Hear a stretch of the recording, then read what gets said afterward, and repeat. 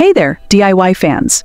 Are you tired of your towels smelling like they've been through a grease trap? Well, today I'm going to show you a magical cleaning method using something you probably throw away, everyday rice washing water. That's right. The water we use to wash rice is packed with cleaning power. Here's how to give your greasy towel a fresh start. First, wash a cup of rice as usual, but save that water. It's like liquid gold for cleaning.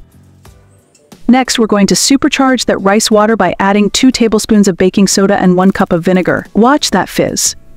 This combo is a game changer.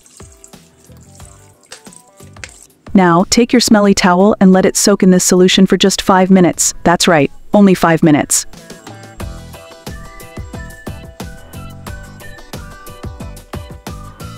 Just look at that. The towel is practically brand new. No more grease, no more smell, just freshness.